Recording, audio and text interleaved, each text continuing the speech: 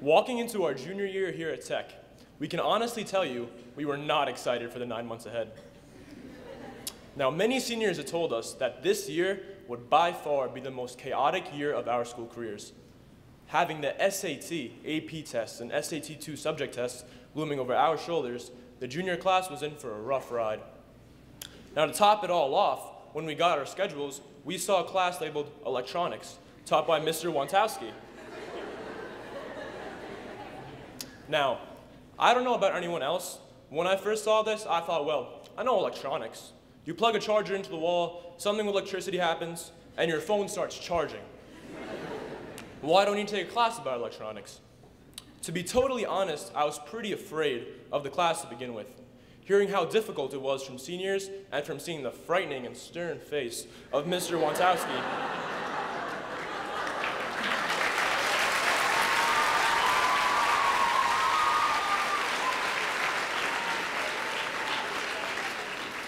In the halls the past 2 years. Now, when the class first started, my friends and I were under the assumption that the class might just be a piece of cake that we could breeze through without any second thoughts. After the first day of school, however, our hopes for an easy ride were crushed. Surprisingly, our first lesson was about the universe. Now, my peers and I might not have been fairly knowledgeable about electronics, but we all were pretty sure the study of the universe was not going to help us learn about electronics. Someone in the class was brave enough to ask exactly why we were learning about the universe, and to this day, through his thick Polish accent,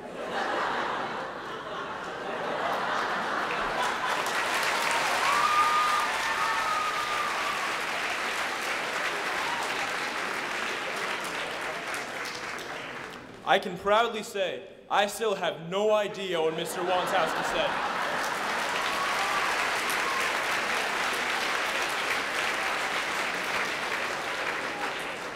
In response to that question. However, it was later in the curriculum that we learned that the universe can be represented through binary equation values. While on that first day, we all were fairly shy in meeting our new teachers, the seemingly stern demeanor of our electronics teacher seemed to frighten us a bit more than our other teachers. Yet as the months passed and we started to realize the amount of hard work we would have to put into the class, our bond with Mr. Wantowski just grew. While some still call him Mr. Wantowski, in the halls it is more common to hear Mr. Wantow, or just Wantow for short.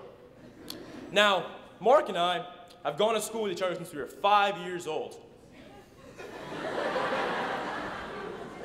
And we both agree that we have never met a teacher as inspiring and passionate towards his students as Mr. Wantowski.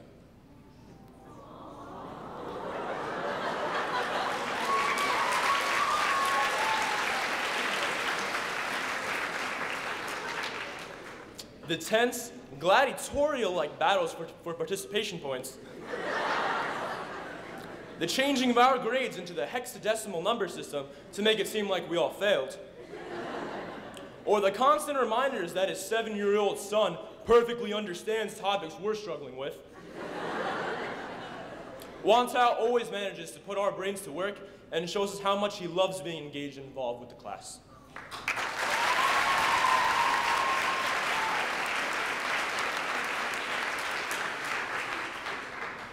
While scary at first, Wantow became one of those teachers who truly had a connection with each and every kid and knew their strengths and weaknesses inside and out. It was clear that he had an interest in all of us and truly cared about our well-being. Sharing stories of his 3 different engineering degrees, his job on Wall Street, his teaching career at university, and now his job here at Tech, Wantow showed the junior grade that through hard work, you can easily achieve great things. As Arslan mentioned earlier, the first days of class seemed out of place as we were learning about the universe and its many complex laws. Yet, as time went on, all of the lessons Mr. Wantowski had taught us started to click together as we learned about binary numbers and their efficient way of representing the universe. You always have to remember that there are 10 types of people in this world, those who understand binary and those who don't.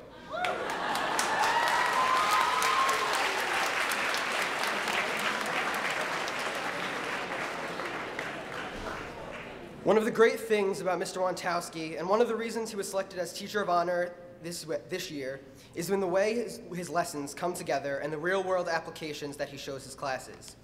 He does not just teach us the concepts and move on. Rather, he shows us the theory behind it, how it works, and where we can see it in our everyday lives. In Mr. Wentowski's words, this is something you will all need to know when you become engineers. After having 2 terms of electronics, with this term coming to an end, we can honestly say Mr. Wentowski has had a huge impact on our entire grade and has been one of the biggest influences on many of our choices to pursue degrees in engineering.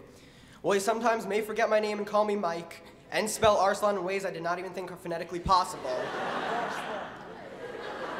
we both know that Wantow does truly care about each and every one of us, which is why he's one of our Teachers of Honor this year. Now, just as a heads up to Mr. Wentowski, we did not know if he was gonna give his speech in another language, so we do have subtitles prepared if that doesn't case happen. So without further ado, please welcome one of this year's Teachers of Honor, Mr. Wentowski.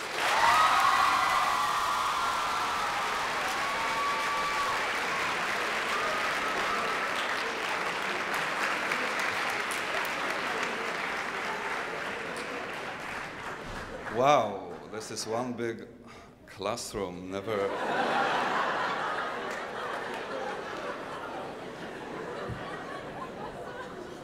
Never spoke in front of so many people. All right.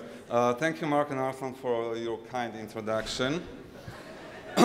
Tomorrow, Friday, remind me, 1 participation point for everybody.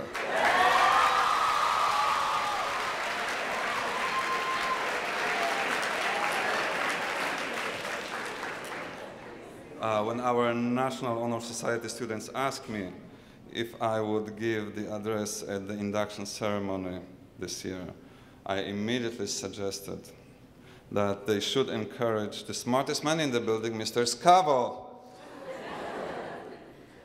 our calculus teacher. They were not convinced. Then I threatened them that I will write a 3-hour speech in German. They still insisted. Some of them even have the guts to say, and I quote, "It doesn't matter if your speech is in German or English. We will still not understand the word you're saying."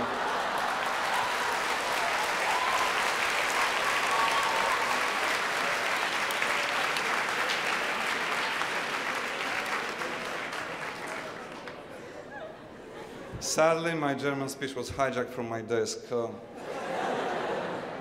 What follows is its English translation, sorry. Good afternoon. I couldn't be more honored and delighted to be speaking on behalf and for such a fantastic group of people and young men. I'm so proud of you guys. When I asked to give this address, I was excited because I had just purchased the biography of Steve Jobs. I scanned through the book and realized that Steve would never made it into his high school NHS. He didn't have a character for it.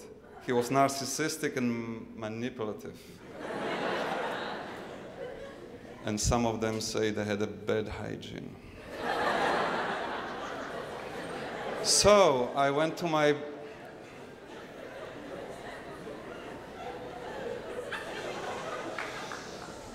I went to another book by Malcolm Gladwell. It's called Outliers. It profiles 75 exceptional individuals, the best in their field. He studied such outliers and found that being smart or talented didn't necessarily translate to success. In fact, he found at least 2 shared characteristics that set the best apart from the just good. One is they accumulated the equivalent of 10,000 hours of practice before becoming the best in their respective field. 10,000 hours. You want to be the best, you have to work for it. Tiger Woods, Kobe Bryant, Yo-Yo Ma, or Warren Buffett didn't just stroll into their fields and dominated it. They worked harder than the others, which just became good. The other common factor is the great ones were all provided with and took advantage of unique opportunities in their lives. Bill Gates, for example, was given unprecedented access at the age of 13 to play with powerful mainframe computer. Seek these opportunities. Don't be afraid of them. 2 days ago, I have read an article about teenage brain. Incredible topic, guys. Wow. It said, I'm going to quote, "In scientific terms, teenagers can be a pain in the ass."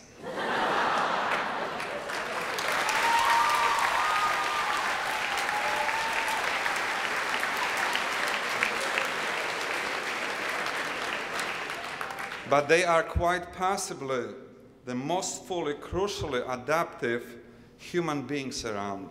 Your brain is the most adaptive brain at your age, much more adaptive than mine and your parents and your teachers. All great minds in science did their best work in their 20s. Keep this in mind while you go off to college. The world, my students, needs you as creators and innovators. And you are tomorrow's game masters. So don't let doubts and fears limit you. Rather, find the thing you're passionate about and go for it.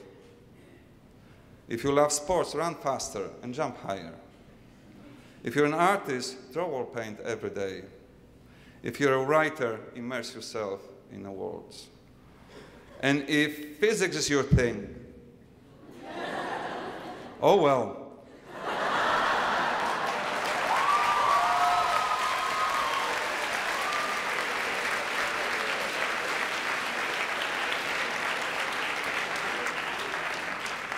So if the physics is your thing, play Angry Birds until you understand the trajectories.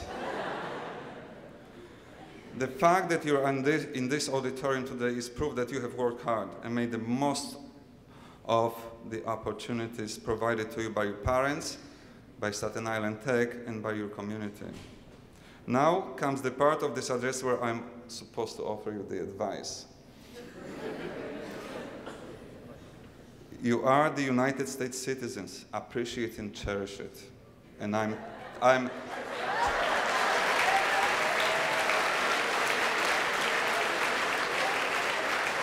and it comes deep from my heart.